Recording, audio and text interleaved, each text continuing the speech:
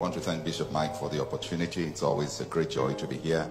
He's an elder statesman in the body of Christ, and we cherish and honor him for his life and what he continues to be to us.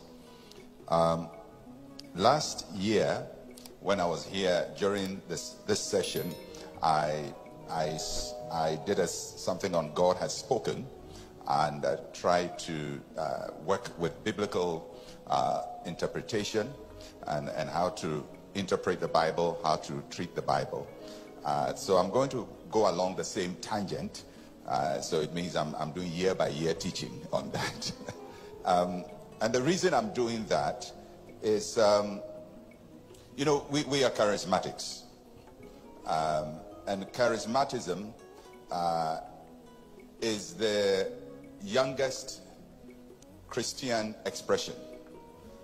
Charismatism as a Christian expression started somewhere in the probably in the middle to late 1960s, flourished in the 70s and the 80s. The 70s and the 80s will be the peak of charismatism.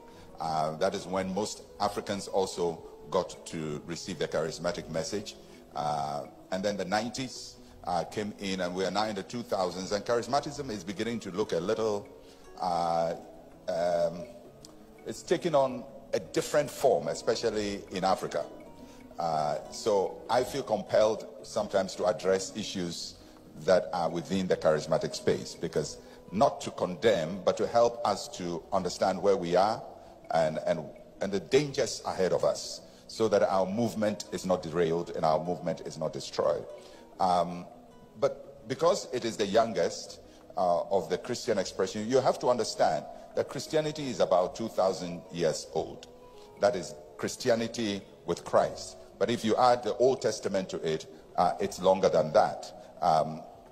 Jesus Christ is supposed to have been born based on historical calculations, either BC 4, that is 4 years before the end of that session, or AD 4. So within that time, somewhere, Jesus was born. And if that is it, then Jesus Christ died somewhere around probably AD 27 onwards, somewhere around that time. If you take that time frame, then Christianity is just around 2,000 years from the day of Pentecost to now. And 2,000 years is a very long time. It's a very, very, very long time. In human terms, it's very, very long. So we have to understand that we belong to an ancient faith. And when I say we belong to an ancient faith, Christianity didn't start last year. And it didn't start last 2 years. And it didn't start through the people we know now. We know Bishop Mike. We know Pastor Adeboye. We know Oral Roberts. We know all of these people, but as old as they have been in the ministry, Christianity was there before they came. Christianity was there before their fathers was born, before their grandfather was born, before their great-grandfather was born, before there was a country called Nigeria, before even the old kingdoms in this part of the world were established. Christianity is very, very, very old. So when we are talking about Christianity, or we are teaching, one of the first things we have to remember, we are not the first people to be Christians, and we are not talking about a faith that is now defining itself. We are talking about a faith that has been here for 2,000 years, and almost everything you think is new has already been taught of sometime in the 2,000-year period of Christianity.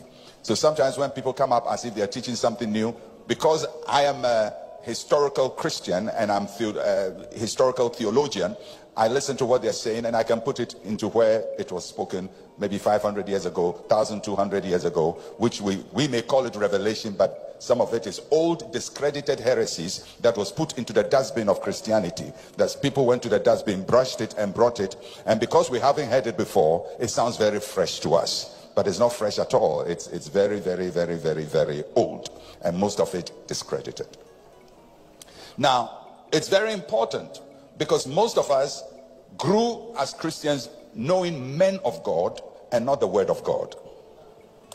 So we know men of God, and our reference to Christianity is men of God. So and so said this, so and so said that, and that's our reference point. And the other thing that a lot of charismatics have done. People have written books, many leaders have written books, and insist that their followers read only their books. And so we become masters and champions of the books of people, but we know very, very little of the word of God, because most of the books actually may not be properly interpreting the word of God, and that creates serious problems for us as Christians. At the end of the day, we have to know the Bible, and we have to know how to interpret the Bible. And since this is supposed to be a pastor's meeting, if you are not a pastor and you are here, you have gate crashed into a pastor's meeting, but I will treat you like a pastor. I hope you are following me. This is supposed to be pastors and leaders. So if you came in and you are not one of them, I'm not going to speak to you like a normal congregation. I'm going to speak to you like you are a serious theologian. Is that okay? All right. Now, so if I say something you don't understand, I would say that you brought yourself to the wrong meeting, because this is supposed to be for pastors, and I'm going to treat you like that. All right? Okay. So there are a few words I want to talk about, and then probably we can make some progress from there. Can you please bring this forward? Everybody say inspiration. Okay, so inspiration is the means by which God revealed himself to people to record his word and make it known to us. So the Bible says holy men receive the word of God through inspiration. Inspiration simply means God breathed his word into them. And there are different theories on inspiration, but I'm not going to go into it. So inspiration is very important. Inspiration. Then the second word I want to talk about is revelation. Can we please say revelation together? Say please. Revelation. In Ghana we say Shin, you say Sean here. That's still T-I-O-N. Revelation. Inspiration, revelation. Revelation is what God has told us about himself. So we say that the Bible is God's revelation. The Bible is God's revelation. Now, in theological terms, this word is a very technical word. It cannot be used differently from what it means. Revelation comes from God. It comes from God. And generally we say that in Revelation, there is general revelation, and there is special revelation. What does that mean? That means God has revealed himself in two ways. He has revealed himself generally, and he has revealed himself specially.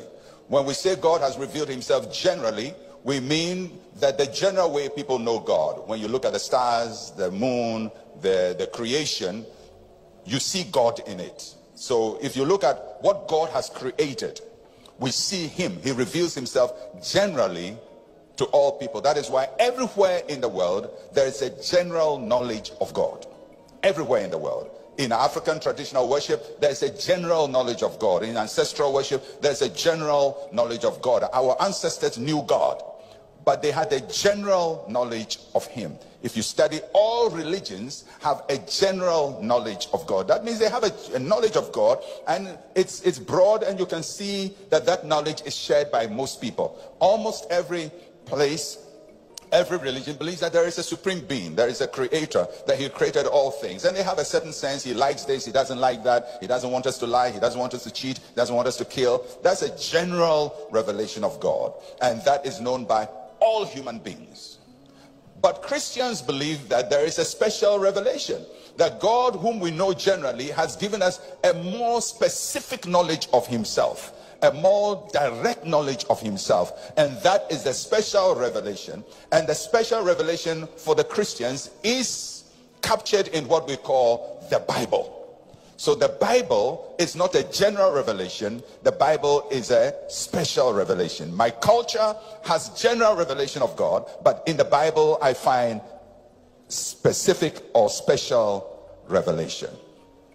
Now, this word is very important, and the reason I hark on it is sometimes we use the word revelation to mean what we are saying.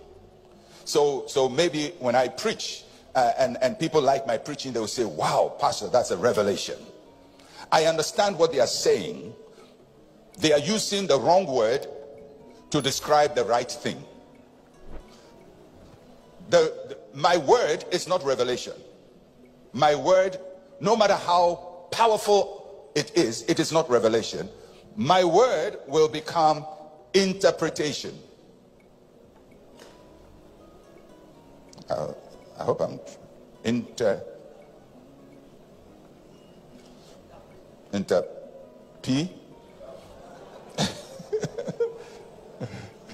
interpretation. Okay. All right. So God inspired. Out of inspiration comes revelation, and from revelation is interpretation. So interpretation is when I take God's revelation and try to explain what it means. So when I preach, when every pastor preaches, they are doing interpretation of God's revelation. They are not making their own revelation, because revelation comes from God. We interpret revelation. So when somebody says, I got a revelation, or what I'm teaching you is revelation, I understand what they are saying. I understand what they are saying. But I have to be careful that I don't confuse it with God's revelation. What they're doing is interpretation. Now from interpretation, we have something else that is called illumination. Illumination. Now, illumination is when the Holy Spirit makes interpretation alive. Without illumination, interpretation can be very stiff.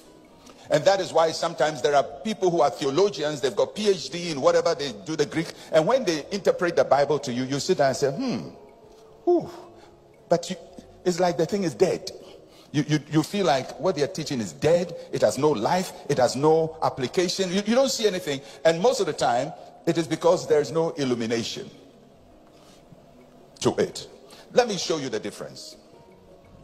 It's like watching a football match on television. Now, if you follow the football, you're watching maybe English Premier League for any of the teams. I'm not going to mention any name to get into trouble, but any of the teams are playing and you're watching them, and maybe you follow one of the teams and they are your favorite teams. Or if you like athletics, you are watching the Olympic Games. Or if you like boxing, you are watching somebody fight. Or if you like golf, you are watching golf, or whatever it is you're watching. And you enjoy and you know your team from watching them on TV. Then one day you travel to England and go to the stadium of the team and watch them play. And then you realize watching TV, as great as it is not the same as being at the stadium. That's the difference between interpretation and illumination. Interpretation is you are watching TV. Illumination, you are in the stadium. The Holy Spirit now brings the word alive to you. And that is why you feel like, wow, I can almost feel it the same way inspiration came from God. That same Holy Spirit has brought illumination. But the Holy Spirit does not bring us illumination by itself. He has to use interpretation to bring illumination. Because if you have illumination without interpretation, most likely you will get into error. That means that you feel good about it, but it is wrong. Interpretation is what ensures that it is right. Illumination is what ensures that it impacts you. So when I read the word, it impacts me. It gives me something of the Spirit for me to know, wow, this word is alive. That's illumination. But illumination must be based on interpretation. Interpretation must be based on God's special revelation. God's special revelation comes through inspiration. I hope you get it. The final step is application. Application. Application is when the rubber meets the road. It is when the inspired revelation of God is well interpreted, we receive illumination, and now it is applied to our lives. So that is when examples are given and you are able to see the word become real in our lives. Now, a lot of preachers, especially charismatics, jump from God's word, revelation, special revelation word, and instantly go into application. So, for example, they'll read, let me give an example. So you read maybe and you say, let's say, God told somebody, or I'm trying to get something that is very direct. And so maybe you talk about a miracle of Jesus. And you say, and Jesus turned water into wine. That's revelation. That's God's word. It's in the Bible. And then you come in and say, today God is going to turn your life around. Now when I do that, I've taken revelation, I've jumped interpretation, I've jumped illumination, I'm doing application. In doing that, I may not apply the word the way it is supposed to be applied. So instead of jumping straight from word to application, you have to take your time to do interpretation, allow the Holy Spirit to illuminate, and then we do application. I hope you get it. Now, a lot of charismatic preaching is what I call a jumping preaching. Jumping not because the pastors are preaching, but they are jumping the steps. So very little interpretation, because interpretation requires several processes, and I hope you get these 5. All right, so inspiration brings revelation, revelation has to be interpreted, and then the Holy Spirit brings illumination before we apply it, before we see how to use it, how to use that text from the Word of God.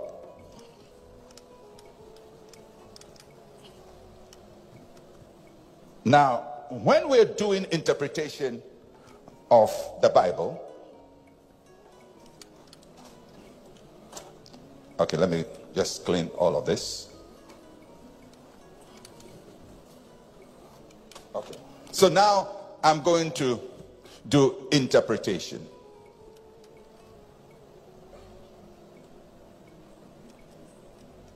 So God has spoken. We know God has spoken. He has inspired his word. He has revealed his word. But what did he say? What did he say? And what did he mean? Because what he said and what he meant may be very, very different from how you understand it. Now, interpretation of the scripture is a very difficult process. And the reason is because there are gaps that we have to deal with. First, there is a language gap. Language. There is time or history. There is context, whom it was addressed to. So what do we mean by, okay, time, history? Let me put culture. What do we mean by language? Language changes. This is the year 2024. Even from when I was young till now, the meaning of words like hot and cold and cool have all changed. When in my time, when we say something is hot, it means it will burn you. But today, for some people, when they say something is hot, it means that it is hip, it is fashionable, it is beautiful, it's great. So they say, oh, that's hot, that's a hot car. Now, when I was growing up, when they say the car is hot, it means don't touch it, it will burn your hand. But now it means open it, examine it, it's nice. So just in my lifetime, the usage of a word like hot has changed. Cool has changed. So many words keep changing. That is in English. So can you imagine that I am reading something now based on King James English that was written in the 1600s, 1612 thereabouts. King James English.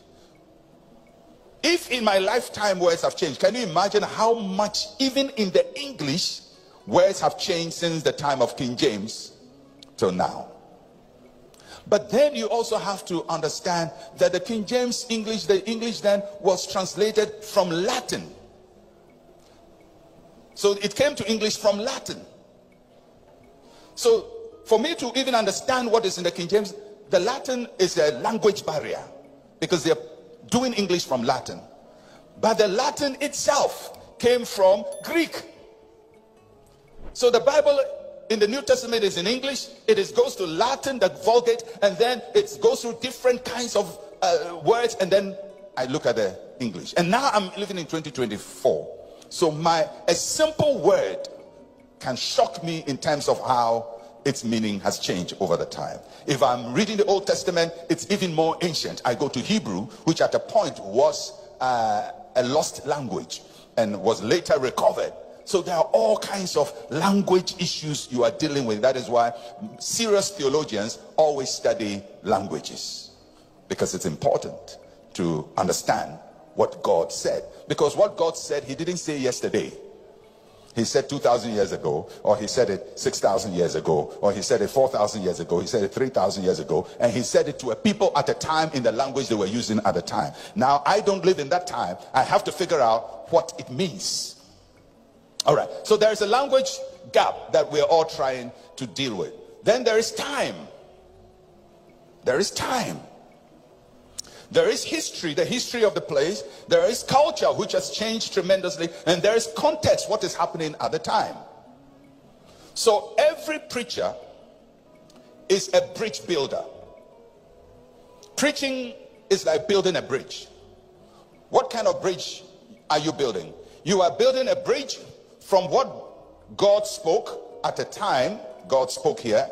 And the people are here. They need the word of God now. They need application of the word of God. I am supposed to take the word of God across the bridge of language, across the bridge of time, across the bridge of history, across the bridge of culture, across the bridge of context, and say that the God who spoke at this time is still speaking to us now. And what he said at this time, this is what it means for us today. Preaching is bridge building. If you miss the process of bridge building, you may excite people, but you would also mislead them. Because you can end up with applying or application that is not rooted in the proper interpretation of the revealed word of God, which came to us through inspiration. Now, some people would say, well, Pastor, I understand all this, but I believe the Holy Ghost is the one who reveals truth to us. There are people who believe that what they preach is a mystery. And so they believe they are preaching mysteries that God only revealed to them. I sympathize with their ignorance, but God is not revealing mysteries to anybody again. And I'll say it again. God is not revealing mysteries to anybody. And God is not speaking by revelation to anybody. God's revelation is closed. He's not adding revelation. He's not subtracting revelation. It is closed. It is called the canon of Scripture. The canon of Scripture is the Hebrew Tanakh, or the Hebrew Old Testament, that is made up of the Torah, the prophets, and the writings. Closed. No addition to it. Jesus Christ himself recognized it as closed. No revelation. The New Testament revelation was put down by the apostles, or people who wrote on behalf of the apostles. That's it. Outside of the apostolic era of all those who knew Jesus Christ personally, including Paul, who was accepted by those who knew Jesus Christ personally, no revelation of the New Testament has come. So revelation is closed. I hope you're getting me. I said revelation is closed. That is Christianity. Because the moment you have an open and continuous revelation, you are going to get into cults and occults and sects that are pseudo-Christians. The reason why there is Jehovah's Witness is because they believe in continuous revelation. So they believe that their founder also received revelation. Or the Church of Jesus Christ of Latter-day Saints also believe that their prophet received revelation. The moment we confer revelation to a person, it means what they say has the validity of Scripture. Because the only thing that is revelation is Scripture. So therefore, I know when people say, I sometimes, we just, oh, that's a nice revelation. We use it casually, not in a technical sense. But in a technical sense, revelation is cut, boxed. Our job is not to bring new revelation.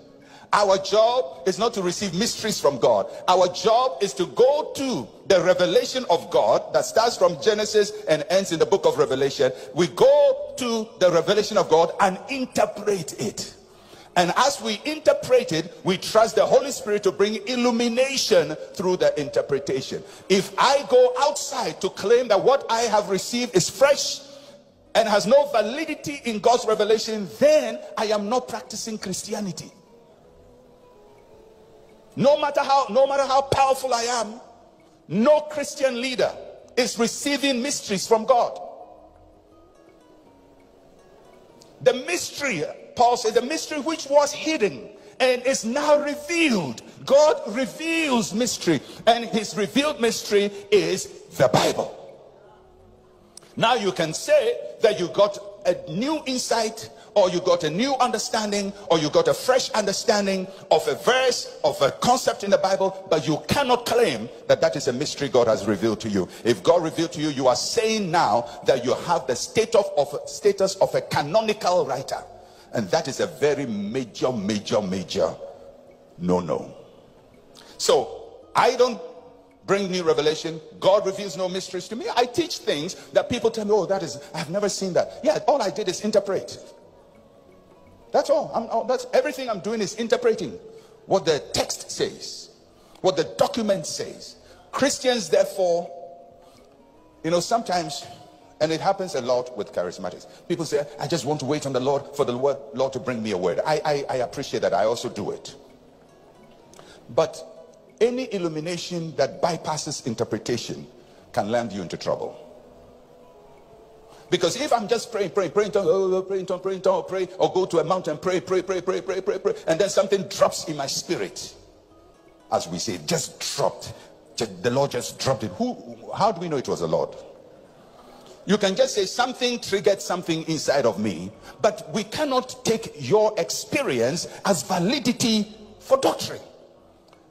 Your experience is your experience. You were praying and you felt like cold. Maybe something just poured water on top of your neck. I don't know. You felt something, and thank God for how you felt and how many days you fasted. Thank God you came up, you've lost some weight, and we thank God for your life. But I cannot take all of that as validation for anything if it jumps interpretation. Because once illumination jumps interpretation of Scripture, we are into dangerous waters. And I think one of the biggest challenges of the charismatic movement is people avoid God's revelation, claim illumination, but the illumination they have has no basis in biblical interpretation. And once we do that, we will be churning heresies upon heresies upon heresies with absolute confidence. And the fact that somebody speaks confidently doesn't mean he's right.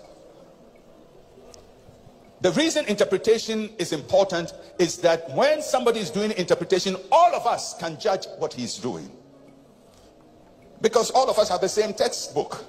So if I come and I'm teaching something, you should be able to examine if these things be so. If these things be so. That's what the early Christians would do. When Paul would go to a place and teach, the believers there would also pick the scriptures and say, can this thing be interpreted this way? Is the way Paul is interpreting it right? Is the way Peter is interpreting it right? Does it make sense? And they were able, through the scriptures, to interpret the scriptures that Jesus Christ was indeed the promised Messiah. And that led to the growth of Christianity. But everything they taught was subject to scrutiny. Why? Because everybody had the basis for analyzing what is said. Listen to me. We must not build a Christianity where concepts are not subject to scrutiny. that will create fanatics, crazy people. We already have enough craziness going on. We must not add to it. Very crazy people. Very crazy. I was just having a chat with Bishop Tudor Bismarck, and we're talking about somebody, who lost his wife, a pastor. And all of a sudden, ladies are coming in, and everyone, not everyone, but claiming God has spoken to them. There's revelation. He's the one. And one of them even had the audacity to say it was good that the wife died because God had a plan, and all of that. And I said, how are we manufacturing this craziness in the church? You know why we are manufacturing craziness? Because we are not interpreting scripture. We are encouraging illumination. Everybody comes and says, God spoke to me. God spoke to me. The greatest hazard of the charismatic church is God spoke to me. It is the most hazardous statement. God spoke to me. You know why it's hazardous? Because it is very subjective and very personal. So somebody will come, God says I should marry you. God says I should do it. God says you should do that. God told me this. God told me that. So there's no basis for judging. Remember, Paul told the Corinthian church, when somebody even prophesies, others should sit, listen, and judge it. Why? Because they understood that what he's saying is not God speaking. He's bringing a word supposedly from God. But how do we know? We only know when it is judged. Doctrinal judgment. Judgment of illumination.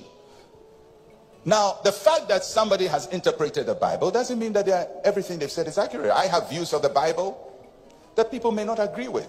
And I'm open to debate. I'm open to scrutinize. I'm open to scrutiny. It's just like in the university. If you put out a theory, there's peer review. The others will come and review, and eventually you have a more accurate knowledge coming out because other people have the opportunity to contribute to it, add to it, make it better, and so on and so forth. But we are claiming a certain divine status, which makes it so difficult that when somebody says, God showed me a mystery, we don't touch it. We don't touch it. But God inspires revelation. Revelation is interpreted, illuminated, and applied. And for all of us who are pastors, I just want to encourage you. It's a little difficult to go through this process when you are preaching, especially young preachers. Everybody who is a young preacher, I just want to encourage you, develop the discipline of biblical interpretation. I'm trusting God to write a book on that. I just put out a book on foundation, the doctrines of the Christian faith. It's the first volume is out. It's on God, Jesus Christ, and the Holy Spirit. The second will be man, sin, and salvation. And then we're going to do something on the Trinity and do something on the church and all of that. Major doctrines of the Christian faith. And after that, I want to do something serious on interpreting the scriptures and give you all the concepts, how ancient Christians have interpreted the scriptures.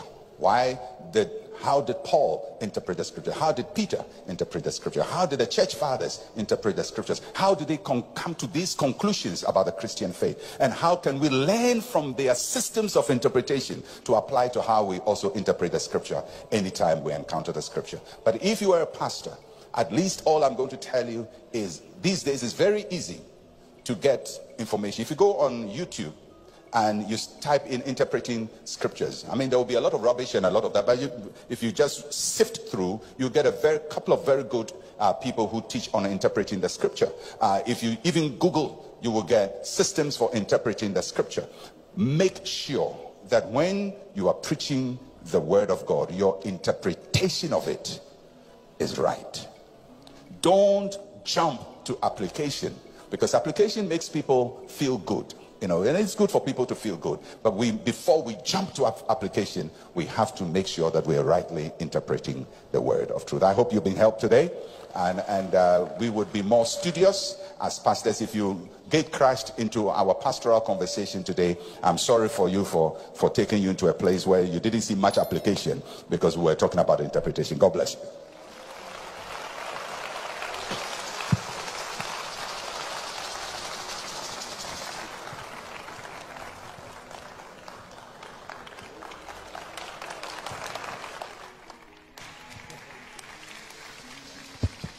The professor has spoken again. Thank you so much, Doc. Thank you. You've always been bringing clarity to a lot of things, and we do truly appreciate you. Thank you. He's going to be speaking tonight again with Tudor. So put your hands